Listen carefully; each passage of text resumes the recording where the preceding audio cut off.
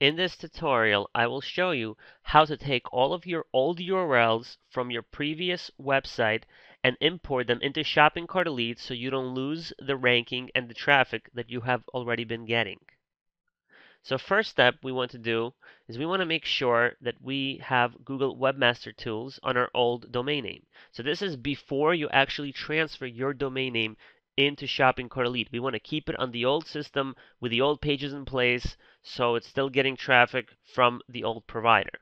Once you have your Webmaster Tools verified, we're going to access this domain and we're going to take all of our internal links and we're going to download all internal links into an Excel sheet. So we're going to download all 289,122. The second step we're going to do is we're going to make sure that all of the links that are pointing to our website are also a part of all those internal links just in case. So we're going to download all the external links as well. Finally, we're going to go to the diagnostics where it says crawl errors, and we're going to export all of the different crawl errors because those are probably not a part of our internal links, and we're going to put them in our new shopping cart and redirect them to the appropriate page. So I want to export all errors on this site into one spreadsheet. Now that I have all three files exported, I'm going to combine all the links into one big spreadsheet so I can import it into Shopping Cart Elite.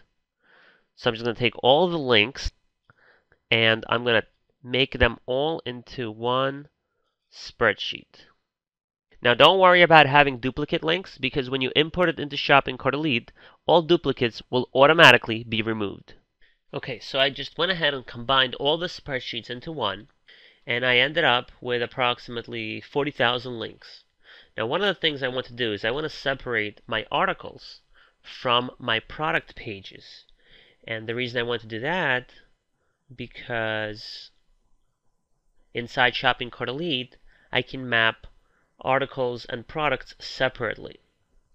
And because Shopping Cart Elite will automate the mapping for me, I want to make sure that I tell Shopping Cart Elite the appropriate locations of both the products and the articles. So I know for a fact that this is how my URL looks when it's product page, and all the articles have a friendly URL with the actual name. So I'm just going to take all of them and I'm just going to just scroll all the way down to make sure I'm not missing anything here.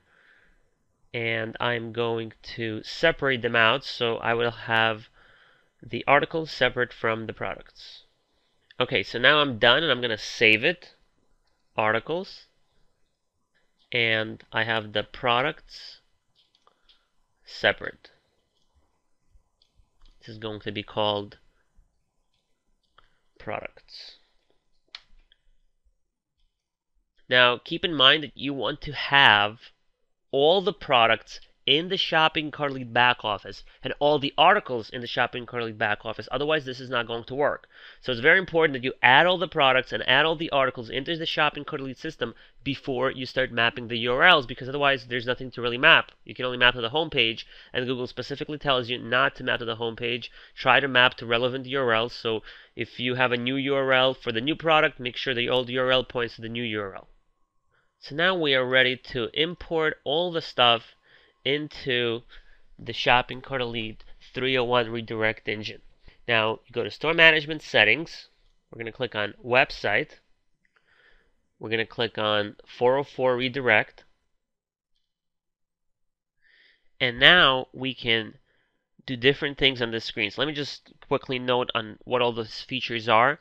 We have the target if we're importing product URLs or article URLs. We have the import URL button, remove URLs. We have map products, and obviously there will be map articles.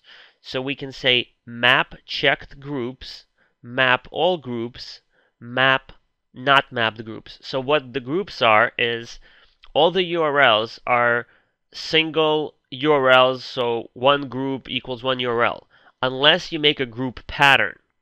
Now, what that means is, let me show you an example here. So let me show you a URL which would be considered a part of a group. So here we go. We see that there is a URL which ends with ID equals 2584. Now 2584 is the product URL. Everything after that is just a pre-selected model. So we want to say that anything that comes after 2584 should be grouped with 2584, so I don't have to map that URL. This way I can minimize how much stuff I need to actually map. And if I group that pattern of a URL, then my one group will no longer equal one link. It might equal 100 links, 1,000 links, whatever I grouped into it.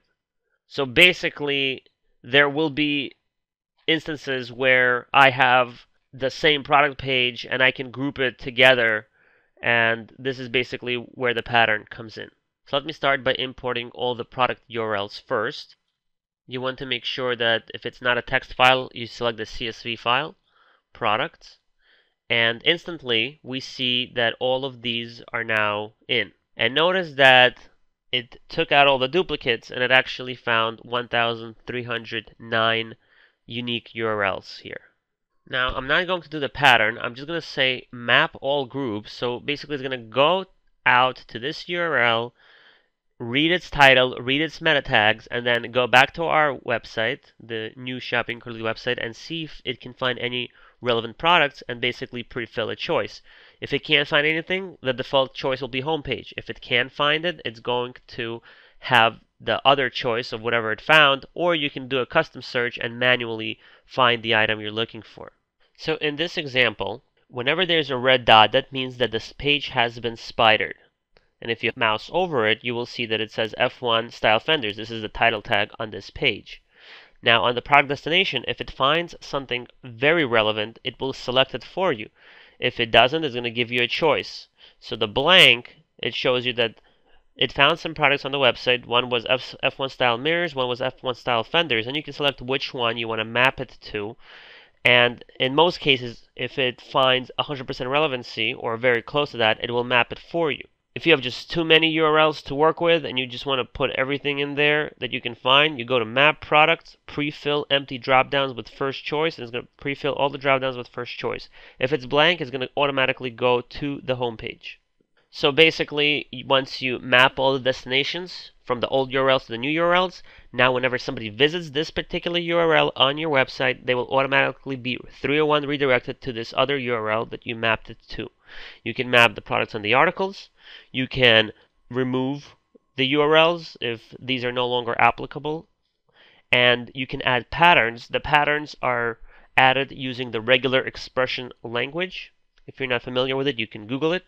And this is how this tool works.